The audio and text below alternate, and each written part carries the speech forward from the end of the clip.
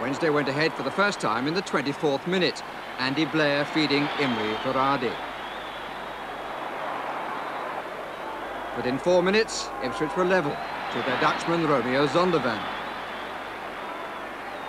But a third goal within the space of 6 minutes gave Wednesday control.